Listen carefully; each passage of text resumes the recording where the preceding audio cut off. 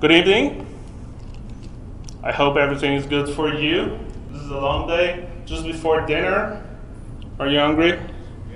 Yeah? Oh, thanks. Now I got some pressure to finish my talks earlier so I can go out for dinner. I won't ask that question again. So my name is Frederick Harper. I'm Francophone. I'm coming from Montreal, from Canada, to talk about responsive web design. So I'm a senior technical evangelist at Mozilla. I usually focus on everything that is around Firefox OS. So mobile development, native application using HTML, CSS, JavaScript, namely HTML5, CSS3, JavaScript. You can tweet during my conference by using my handle, @FHarper.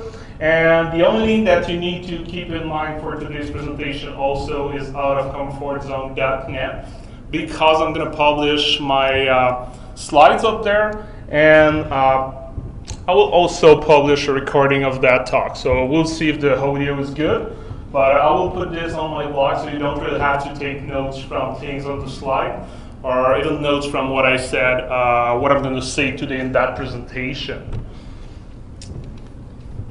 So, I think that it's not quite popular, but there's still a link for conference.io if you want to leave any feedback after the presentation. It's always useful.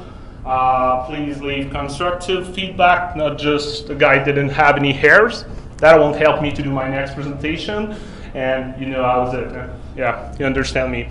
And I think you can also submit a question on the link. So we'll see after if I have some time to answer a question. If not, I'm going to be there during the break. But you can also contact me on Twitter, emails, or whatever other ways that you want me to contact me.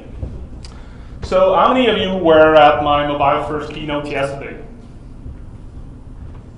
So you really want to see another presentation from me? Okay, it's okay. You have the choice. So I started my presentation a little bit in the same way. How we view the web in the past, but also today most of the time, is that we're thinking most of the time about the desktop browser, the desktop view, the desktop hardware. And when we're building website, web application, most of the time we're only thinking about the desktop. And this is wrong. This is wrong today because we have so many other ways to access web application and websites. We can do this from mobile browsers, from the smartphone, from feature phones, from tablets, for touch tablet. We can do this also for any form factors tablets. Think about the iPad, think about the Surface from Microsoft, think about many Android devices. So there is many ways for us to access the web. We can even do this on television right now. Not even with the console, just the TV has internet browser in it. So this is quite a little bit crazy, I think. And I can do this with game consoles, and I can continue to talk about those things. There's also the Internet of Things, where I can go on the web on my refrigerator. So this is kind of crazy. I have access to the internet all over the place. So that means that as a user, I have access to your website and your web application from all these devices. So what's the problem? Let me show you some of the problem. So I'll apologize first. I always hate to do those kind of anti-pattern because I don't want to hurt people. And when it comes to this example with ITCs, I know the people behind this organization, behind those really good conferences, really great conferences we have in Canada, and I think they're doing this all over the world. I don't know if it's if they're doing those in the US also. Really great conference, really great organizer, really great website when it comes to the desktop. So if I'm looking at that website, I still had a lot of information, really good website. I really like the color, I really like the design. As I said, great folks, great website. But what happened if I change the size of my browser? So there is one way to do this. If I want to test if my application may support many devices. So I'm not talking here about device detection, browser detection, user agent detection. It's really about if my website is displayed on another platform, on another devices, on a new viewport, will that website give me a great experience? And in that case, this is not quite there yet, because I'm going to have to scroll down, scroll down, scroll up, scroll to the left, to the right. I'm gonna have to zoom in, zoom out. And you know what that means? In that case, I may be on my mobile phone and I was with a friend that talked to me about that conference. I said, oh my God, this is so awesome. I want to be there. I want to buy tickets. Maybe that's not going to be easy for me to buy any tickets for that conference. And I will forget about it. I will say, okay, I will buy those tickets when I'm going to be at the office or when I'm going to be back at home in front of my 27-inch screen. And I may forget about this. So you may lose a client, you may lose a customer or an attendee for that conference. So in that case, great website, but not a great experience in many devices. And this is not the kind of experience we would like to have when it comes to websites. And that's a little bit what I was talking yesterday about mobile first, is that we need to think about many devices. And in that case, they only thought about the desktop. Maybe this is good for them. Maybe this is good for the business because most of their attendees, most of the users will only use the desktop browser to access their site. But most of the time, you know it, I know it, this is not the case. So there is something that we call responsive web design. And there is that guy, Etienne Marcotte, really nice guy. I had the pleasure to go out for dinner with him, really brilliant guy. And 2 years ago, I think, yeah, in 2010, he wrote an article on a list apart. If you were there yesterday, you heard that I praised those apart stuff, a list apart, a book apart. And he wrote an article about why we should create those websites that would respond to different viewport instead of doing those fixed width size website. So he wrote a good article, like I said, 2-3 years ago, about responsive web design. So what is it? It's really to think about the user's needs before her needs. Maybe my need as your customers would have to have a website that will work well on the desktop and maybe on the BlackBerry because those are the two devices that I'm using. But maybe you're using an iPhone. Maybe you're using an Android. Maybe you're using a Samsung. I think this is the OneNote that is kind of bigger, not quite a tablet, not quite a smartphone. Maybe you're using a new device that I didn't even know about it, but I'm not thinking about you. So when I'm doing responsive design, when I'm taking that philosophy, I'm going to think about users' need before. I'm going to create a website that will adapt to various device capabilities instead of configuration. And this is really important. Instead of saying, oh, I'm going to detect if he's using Safari or if it's an iPhone, and I'm going to adapt my website to the iPhone, I'm going to adapt my website to the resolution of the iPhone, to the viewport, to the places that I have on the screen to display my website or my web application. And by doing this, that's going to help me to future-proof my sites. What happens if tomorrow nobody uses iPhones anymore? Soon we're going to be able to buy those in Walmart. I'm pretty sure that the hit around iPhones will go down a little bit because everybody will be able to get one. So what happens if tomorrow iPhones or Androids are not the most used platform? What happens if there is a new phone that go out and I'm not supporting this on my side? So by thinking about responsive website, I'm going to be able to create those experiences that's going to be future-proof. So let me show you a couple of examples. I really like that one, maybe because there's just like a cat, a lot of like animals fighting with themselves. So this is a real nice website. Now they are friends. No relation with the presentation, I just like to do these.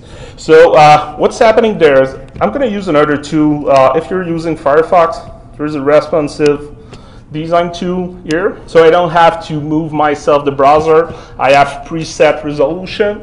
So in my case, if I go with a kind of larger resolution, you see the website, it's there, it's working well. What they do is that usually, slowly, they will remove some element of the screen.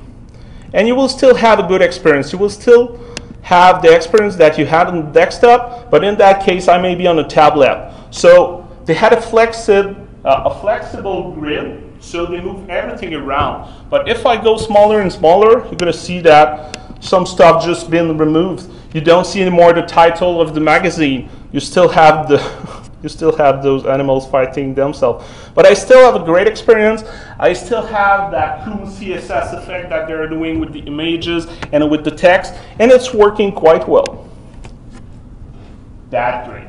I always need to talk about that website because I really think that it's a sample website that gives great information about a product. Most of the time, we're not creating website with cats and dogs fighting on the front page. So you may have more chance to create something for a beverage like this. So still my good website, highly estimo, with these lovely ladies that are drinking the coffee, drinks, and I have all the information about the beverage. And if I change the resolution of that screen, of that website, you will see that I still have a great experience. And what they did is that they just moved around different components on the site to adapt their website to the viewport. So in that case, they're not able to detect, oh, Fred is working on his, I don't know, Firefox OS device, or his iPhone, or his Android, or his Windows phone. No, because I'm on Firefox, I'm on my desktop. The thing that I changed is the viewport of my website, and I still have a great experience. So the thing they did, this site is really responsive because they didn't care about the kind of device. They just care about the portion of the screen that I have, the width and the height that as a developer I can use to display information to the user. I also found this website 2-3 days ago. Really good website. I really like it because this is a little more serious than like coffee stuff or animals fighting with themselves. This is about a children's museum in Pittsburgh. Really nice UI. Seriously, I really like it. This is kind of clean and simple, but I have all the information I want. I have this kind of slider at the top, some images. I have the menu at the top. And let's try it by just moving the browser.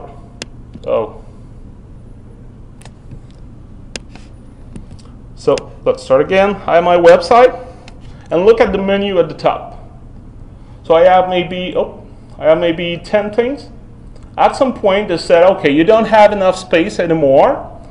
Let's not like give you 10,000 of menu items because you don't need them anymore. Let's prioritize the items that we want, but it will still give you access to the important information if you need those. So I have more items that just appear. And at some point, it disappears when my screen is bigger. And what's going to happen is that at some point, I'm going to lose the slider. At some point, I'm going to lose the slider. Now I lose my mouse. And I lost the slider because maybe that does not make sense on my smartphone. And you saw the change at the top? They're changed completely. So I remove all the menu items, put this little menu items that is really useful. The menu went at the bottom. So you see what I did? The menu is there. So this is only a link that will send me to the bottom of the screen. And when you look at the top, what I did now is that, okay, there's a lot of chance that the guy going to my website on a smaller device may be trying to go to the museum. So maybe I need to call the place to check if they have my reservation. Or how can I find the museum? How can I go to the museum? So they really did a great experience to modify the website. And actually, when I say modify a website, this is not the basic stuff when we talk about responsive web design. You don't have to modify your experience, you just have to adapt to the screen. But in many cases, what you're going to see is that, yeah, maybe even if I move some columns, even if I move some stuff in my website to adapt it to a smaller device, to a smaller viewport, maybe that will make more sense to change a little bit those things. So this is an opportunity that you're going to have when you're going to build your website by thinking about responsive web design. Does that make sense? You can say no. So now we know a little bit what is responsive web design. We saw not so good example. We saw a better example of what can be achieved when we're building your site responsive. But what makes a site responsive? So basically you need 4 things. You need a flexible grid layout. You need a flexible image and media. I will come back on those just after. You need media queries. Probably one of the best features of CSS, in my own opinion. I really like, from CSS3, I really like the CSS3 media queries. And you're going to need something else. I'm going to talk about that something else later. So first, I need a flexible grid-based layout. So what's the problem? I've shown you non-responsive sites are not really fun. I don't really have a good experience when I'm on my mobile phone or even on my tablet, and I don't have a site that is quite working well on the device that I'm using right now. Most of the time, because those sites are no fun, it's because they're fixed width. So they use fixed width, maybe all over the place, maybe on some specific element on the website, but that does not give me a great experience. Really not a great experience. What happened also is that most of the design tools that we use, they tend to use pixels. So what we're going to have to do at some point is really to turn those pixels to their EM counterpart. And there's also another problem. I forgot about this one, but sometimes pixels does not equal pixels anymore, depending on the screen, depending on the resolution, depending on many, many capabilities of the device. That may give you some trouble when you're going to go to add your design to the website. So what we're going to do for the next 30 minutes is to learn that formula. Thanks. No, it's not true. That's going to be this one. I told you yesterday for those that were there, I'm not really a math person, so that's going to be an easier one. The formula to change from pixel to EM counterpart is really simple. So we're going to take the target, divide this by the context, and that's going to give us our result. Kind of abstract. Let's check what is it. So I have this responsive web design H1 with a link inside, read more that I can click to get more information about responsive web design. So what I'm going to do first, I'm going to take my H1. In my website, my H1 was 24 pixels. So I put the font size at 24 pixels. So this is my target. This is what I'm targeting. I want that font size to be 24 pixels. What I'm going to do, I'm going to take 24, and I'm going to divide this one by 16. And this is the context. And this one is quite tricky. Because my H1 is not really in another container, my H1 is in my body. So my context is really the size of the H1, the default size in the browser. So this one is a little bit more tricky because the default size, font size for H1 in the browser, most of the browser is 16. So I'm going to do 24 divided by 16, and that's going to give me 1.5 EM. So what I'm going to do in my code, I'm going to remove the 24 pixels, and I'm going to put the 1.5 EM. Let's check another that will make maybe a little more sense. So now I have my link inside my H1. My link font size is 11 pixels. I want this link to be smaller than the H1. So my target is 11 pixels. My context this time is the H1. And the target of my H1 was 24. So this is my context for my link in my H1. So what I'm going to do, I'm going to divide 11 by 24. That's going to give me that crazy long number. 0.458333333, and I can continue for a long time. So what I'm going to do, I'm just going to paste that long number. So there is no plus sign. This is just for the presentation to show you that there is many more tree or many more numbers after that number.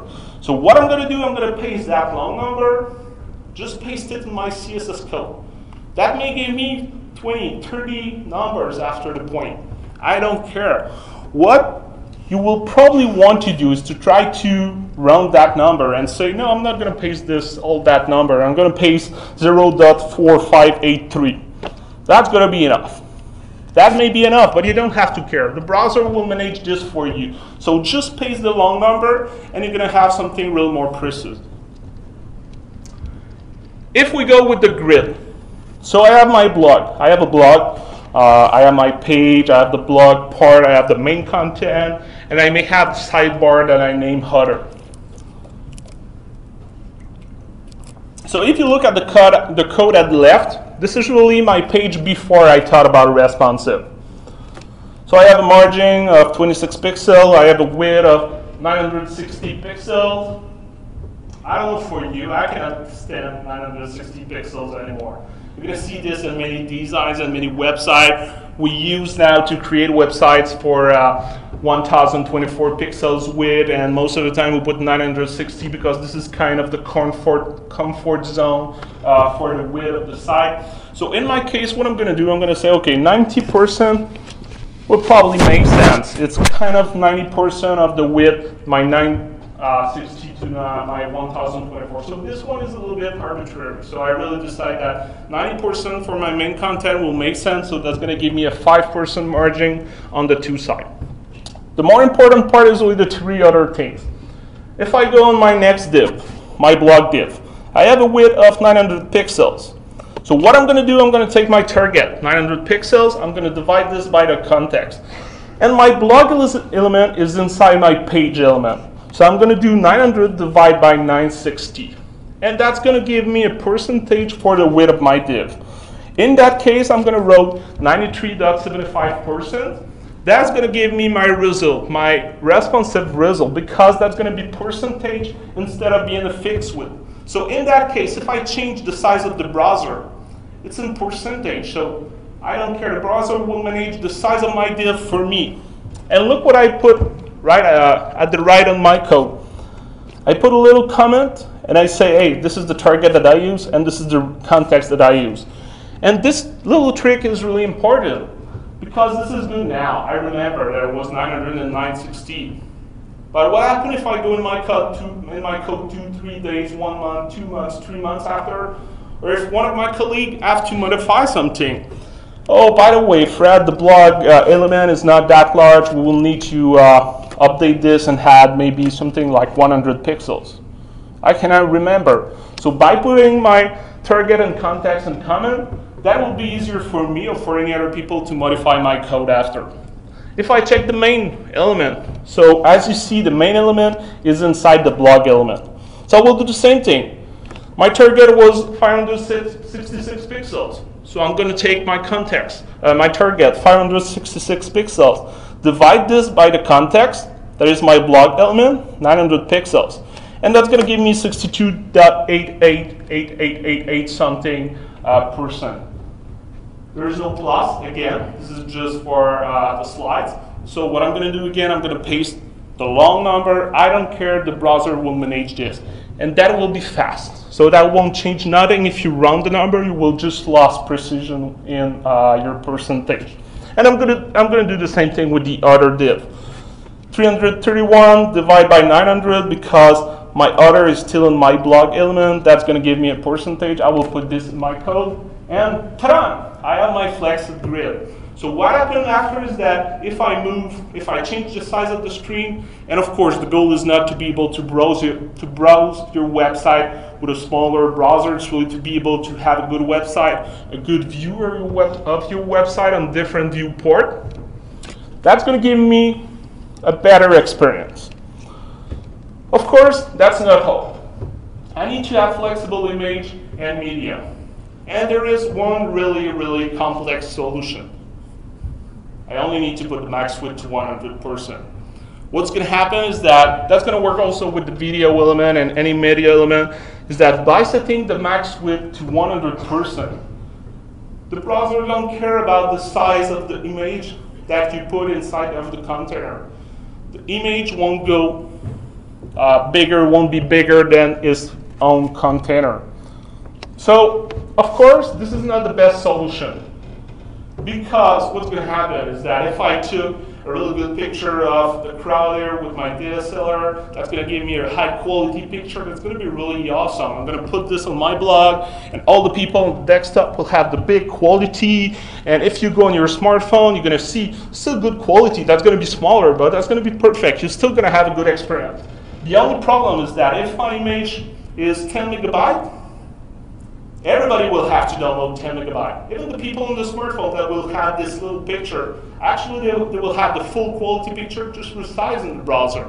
So this is not perfect, but for now, this is the only HTML only way. Does that make sense? This is the only way that you can do this in HTML. So this is the little thing with responsive design that are not quite there yet. It's working, it's just not giving the best experience to user. If you want to use something else, there is other framework, there is other JavaScript libraries that you can use that will help you. There is a filament group. they created a JavaScript library that used cookies and JavaScript to kind of emulate responsive image. So what you're going to do, you're going to have the JavaScript code. You're gonna, in the code, you're gonna give 2, 3 versions of the images, and the script will take care about the size of the screen. So that may reload the page, that will work with cookies. If there's no JavaScript available, you're gonna be in trouble, that won't gonna work. But this is another solution if you want to provide different size of images to people, so you won't have to provide the full old quality that will just resize. But responsive web design is kind of new. Even if it's been 3 years now, when it comes to that philosophy, that way of thinking, this is still new. And there is the responsive image community groups, part of W3C, that are working on the HTML standard, and they are working on 2, 3 things. They are working on something called the picture element. So as far as I know, don't use this right now, because there is no browser that understands that code yet. Maybe I'm wrong, but I don't think there is any browser that implements this yet. But what they're going to do, they're going to do a little bit like the video element. I'm going to have the picture element. I'm going to give many sources. And that's going to point to different size images. And I'm going to be able to put CSS stream media queries inside my media element, my picture element, and my source. So if you look at the first one, I'm going to be able to provide big.jpeg if my minimum width is 40 EM. And I'm even going to be able to play with the pixel ratio. So we know we have some problem with smartphone when they decide to change the pixel ratio and their big retina display. So I'm going to be able to manage those things, because I'm going to be able to say, okay, serve big.jpeg if the pixel ratio is 1. If the pixel ratio is 2, serve the big HD JPEG. And I'm going to be able to have another source. Serve small JPEG and small HD. And in that case, I didn't put any media. But I'm going to be able also to have a fallback. So if no media query is working for what I'm trying to show to the user, use the latest one. Use fallback.jpeg. So a little bit like the video element when you're giving different type of videos, and if it's not working, you can, in that case, fall back maybe in the flash element. So please don't put any flash element in this, but there is a way, like this is a fallback scenario that you have in this element.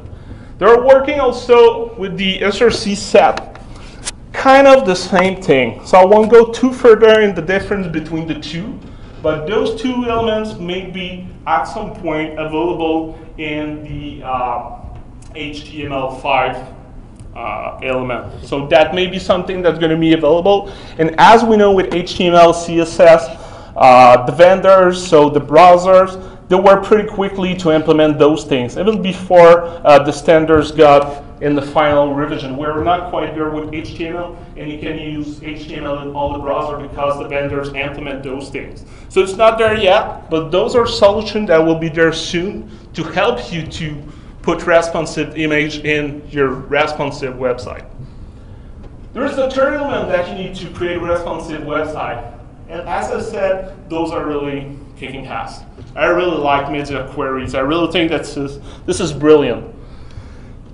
Not so long ago, if we wanted to provide different size of the website, different size of web application, or different experience to different devices like smartphone and desktop, I had to do a lot of work. I had to use JavaScript. I had to detect the user agent. I had to detect the viewport myself and do a lot of manipulation and a lot of code that was not totally always optimal. Let's just say this. And we were able to define and to detect some media type between screen and print, so we were able to have different style sheet when it was displayed on the screen or when we wanted to print something. And most of the time, we were not really thinking about mobile devices. It was mostly about displaying the screen or print. So what I can do now with CSS through media queries, this is basically a module that specifies method to enable web developer to scope a style sheet to a set of precise device capabilities. Capabilities. It's not about which devices. It's really about the capabilities of those devices. So for me, what I like is, as a developer, it's like it's a way for me to put if, to put some if statement in my CSS.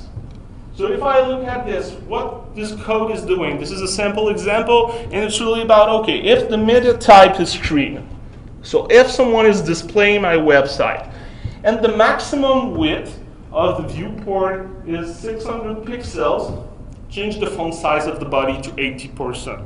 So take the font size that we had before and put it to 80%. Pretty easy. And I'm going to be able to do this in many other ways. I can say if my media type is screen and the min width is 320 pixels and the maximum width is 480 pixels. So between those two numbers, do this. Do whatever you want. I can say if the media is not print and the maximum width is 600 pixels. So I can play with those things and make my own CSS3 media queries that will load in my website. I can either load the style sheet, as I do before, by importing my style sheet and just having the media queries in my file. I can also do an import rule, import the URL if this is the screen and the maximum width is 600 pixels, use mq.css. Same thing with the other one, I can put link and load that CSS only if the max width is 800. But the thing that I can do is just in my CSS file, I don't have to use those links. I can just put that code in my CSS file. So I'm going to show you an example. Just before this, there's some supported media properties that you can use in your media queries. You have access to all those. Most of the time, what you will really use is the orientation, the min-max with an A. Those are the ones that you will use more often. So let me show you a quick example, Little P Bakery. So this is an example that is coming from a CSS3 book.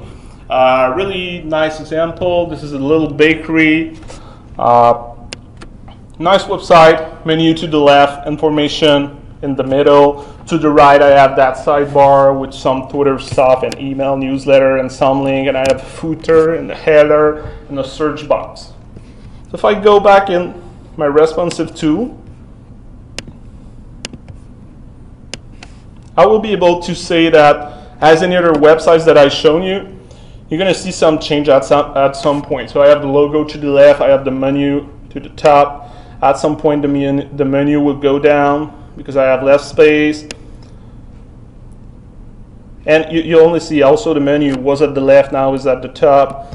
If I go there, you're going to see that I changed a little bit the form of my information, so it wasn't column. After this, it went in rows. So really nice website, kind of working well.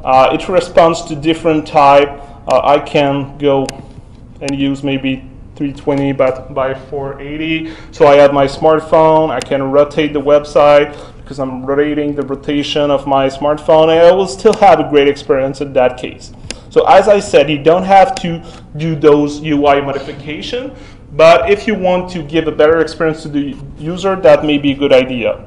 So if I go check the code, if you ever go to check that example again after the presentation, they put the CSS inside the HTML5. Don't do this. This was probably to make it easier for the book or for the example. So I have my CSS that is in line in my HTML5. So I have the usual CSS that I will do. Is the code big enough? No, probably not.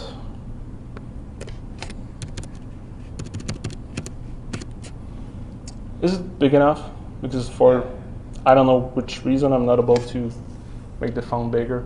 So I'm using some wolf font with font face, body element, and at some point if I scroll down enough,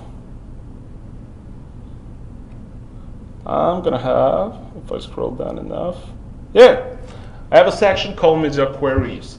So as you know, CSS will be executed from top to bottom. And when you're going to go to media queries, in that case, I'm going to have all my media queries that are going to help the browser to change my website when the viewport will change. So in that case, what she did was Okay, if the media type is screen and the minimum width is 1200 pixels, please change the position for the nav main, change the width, change the margin, change the border, the box shadow, and different element of my site. And she will do this for many element, for many size. So now she said, okay, if the media type is screen, because this is what she's targeting, and the max width is 760 pixels. So there is maybe a lot of chance that that's going to be a tablet. So please adapt, please change the website. And at the end, the only thing you need to keep in mind when you're looking at that code are the line, media screen, and max width or min width or those kind of elements. Because the rest, there's nothing special. This is just CSS. And the thing that's going to happen there is that the browser will execute those CSS line when that's going to meet my kind of if statements in the CSS. So a really great example if you want to learn more about CSS media queries and you want to know how it's working. This is not a complex example. This is a small website with only a couple of pages, so quite easy to look at. And this is probably the kind of website that you're going to do at some point, or that you are doing.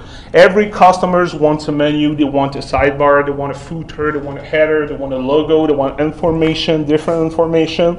So that's going to be a great example for you to show, not to show, but to learn how is it working with responsive web design. What happens if I have to support an old browser, old version of IE as an example? I can use CSS3mediaQueries.js. So this is a framework by Wouter van der Graaf. And this is pretty easy because you just need to take the JavaScript file, import a file, and it's working for you. The JavaScript file will just load, parse your CSS, and make it work where it makes sense. So this is a small file that you have to download. And you don't really have to understand the code, but what you're going to do the hard job for you. Of course, that's not going to be a code that we usually suggest to do, because we're going to try to see if it's WebKit or Gecko or Opera. I think this is an old file. An old version. It will check if it's IE, and it will do different stuff with your CSS depending on what you're trying to achieve. So good file to use if you have to support older version of browser that don't support CSS through the queries. When you're taking your website and trying to change your website to adapt to different screen, there's some pattern. It's not just, oh, maybe that's going to be beautiful to do this. Like, be creative, think about the user's need, think about your customers, what they would like to see on the different platform. But there are people on the web that created patterns for us. So they thought about how we can manage the different elements of the screen to give a great experience. So there is one pattern, the mostly fluid. So most of the time we'll see a website with a big header with a lot of information and kind of two columns, kind of a sidebar and a kind of big footer with maybe Flickr pictures or Twitter status. And what we're going to do is that at some point, when the screen size will be smaller and smaller and smaller, we will just line up all the columns. We'll just line up all my probably div, probably maybe more semantic stuff. Maybe that's going to be article. We're going to just put them one under the other one. There's also the column drop.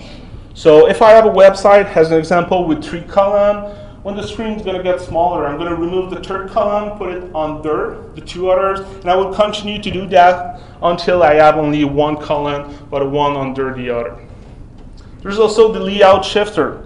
So in that case, I have a big sidebar on the left. I have 2 main parts in my website. So when the screen is going to go smaller at some point, I will do the same thing. I will move all those columns one under the other. And that's going to be a great experience because I will still have all my information. And in that case, this is up to you to know which column should go where. Which information will be more important for my user in the smartphone. Remember the Children's Museum? They put the menu at the bottom, because that will probably not the thing that was the most important. Maybe the information, the direct information on the front page was most important for their user. There's also the teeny tweak. You don't have to move everything. Actually, you don't have to move anything. You don't have to change anything that does not make sense. You can just use responsive image. You can just use a flexible grid, and your website will adapt. But let me tell you that at some point that may not give you a great experience. So what you can do is just do those teeny tweaks. So in Little P Bakery, they changed the menu from left to the top and at some point to the top under the logo. So those were not a big change, but they were good enough to give a better experience to the user. And you don't have to manage all those screen size also. There is the off canvas. I didn't see that pattern quite often. But if you have a really good big website and you have, as an example, 3 columns, and when the screen goes smaller, you just display 1 column and the people will have to scroll from left to right. You really need to have a certain type of website to make these things work and really give a great experience, but this is another kind of pattern. So let me show you some resources that may be helpful if you're thinking that responsive web design is the way to go, the way for you to build websites, or if you want to know more about it and start to create it when you're doing your design, when you're creating your website, when you're developing your web application, or just doing the integration of the website. There's, of course, in Firefox, I show you the responsive design tool. I know I'm working for Mozilla. I really like the tools that we have in the browser, and many people don't know this. So give it a chance. This is a great tool that prevents you from always playing with the browser and changing every tabs that you have in your browser, so you're going to work only with one. There is the hardball CSS3 media queries. So this is a file you can download also. And this file is it's a boilerplate. So it's the starter kit, it's the starter CSS style, and they did the hard work for us. If you want to target specific devices and do specific experience on different devices, so this is the file to work with. You don't have to manage all media queries, but as an example, they already did for me the code for an iPad in landscape. If I want to support an iPad in landscape and modify my website and add media queries, I don't have to search on the web the width and the height of the file. They already did the job for me. So as I said, I don't have to manage all those screen size if I don't need to. As an example, on my website, I need to modify a little bit my experience on the smartphone. But what I wanted to do is not to support all those different platforms or different smartphone or different devices. So what I said, I mainly did like 3 kind of breakpoints. Desktop or big screen, kind of tablet, and smartphone.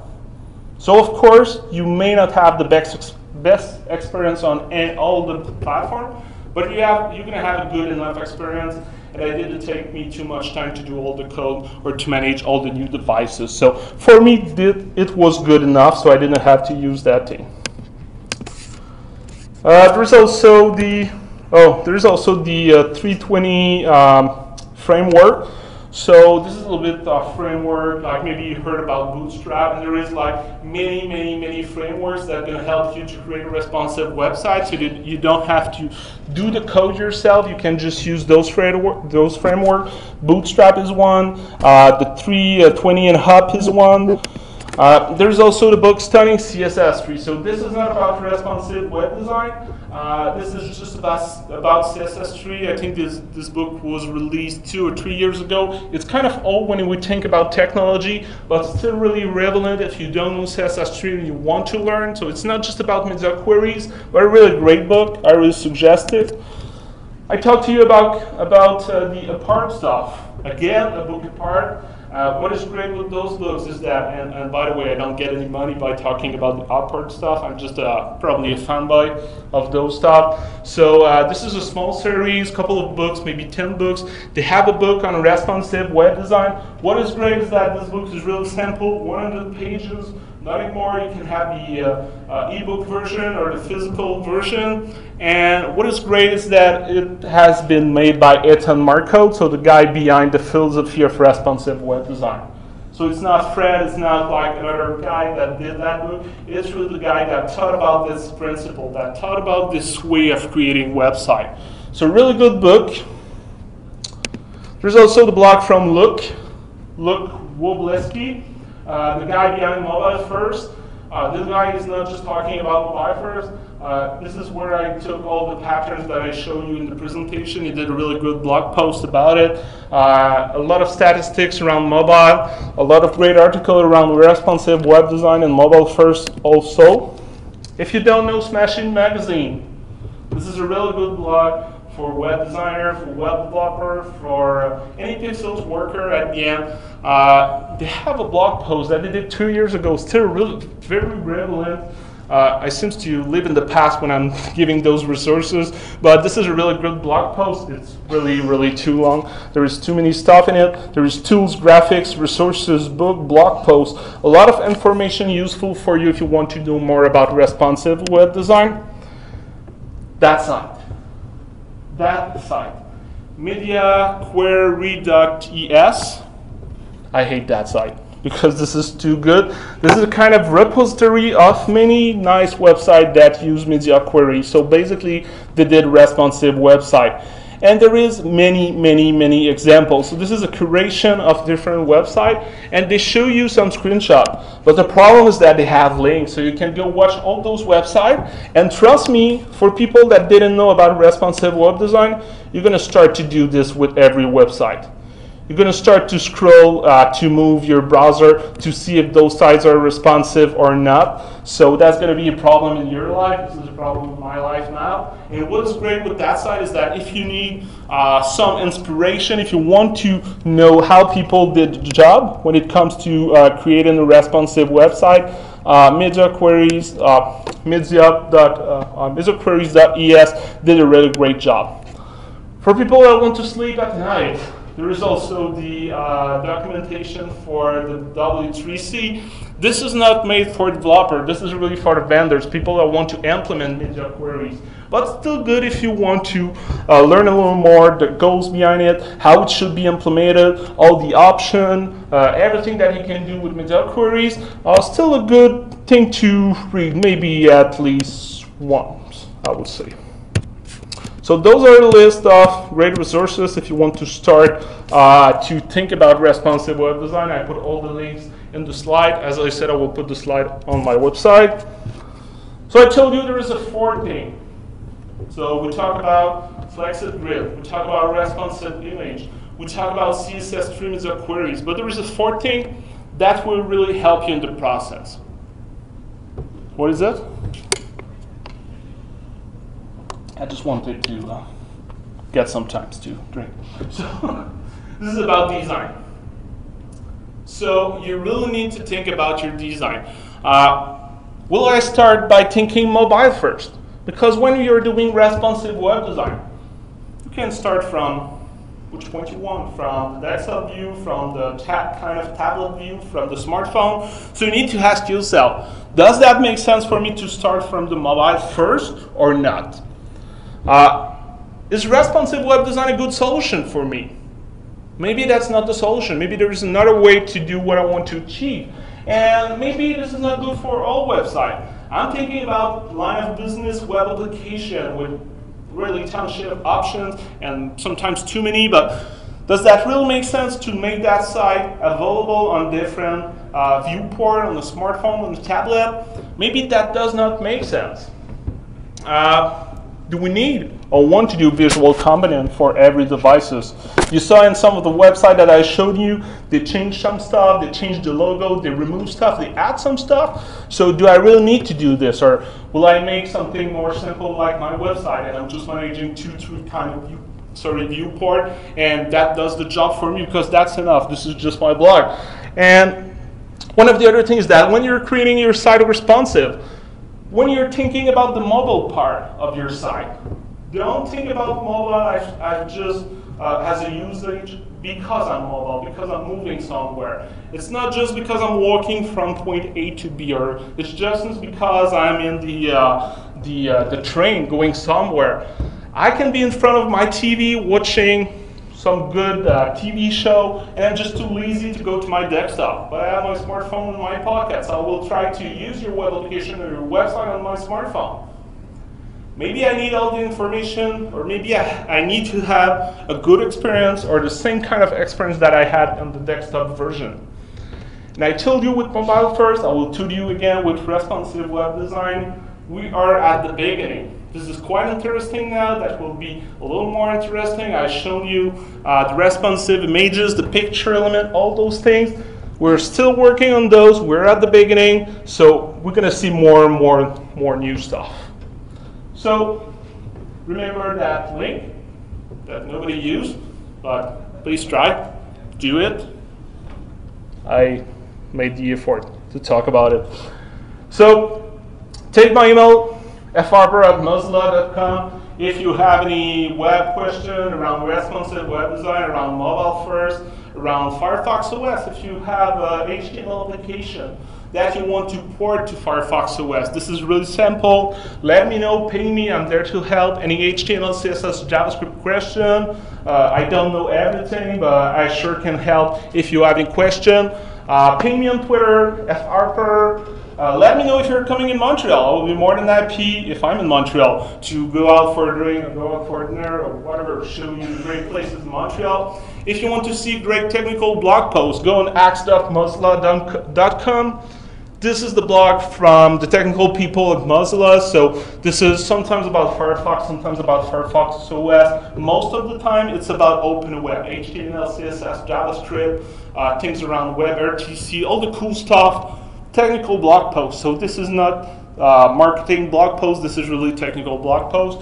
Last but not least, the only link that you have to remember, outofcomfortzone.net. Don't go there for the blog post. The blogger is not that good. But I'm going to post the presentation there probably after my presentation. Worst case, tomorrow. The slide will be there. The recording, I hope that will be okay, will be there also. So I know it was right before dinner. I know some people take a good nap. This guy is really sleeping still until the beginning, since the beginning. So at least it's not during my presentation that I fall asleep. So any question, comment, insult? I can't take all. I'm a big guy. No? Thanks. It was a pleasure.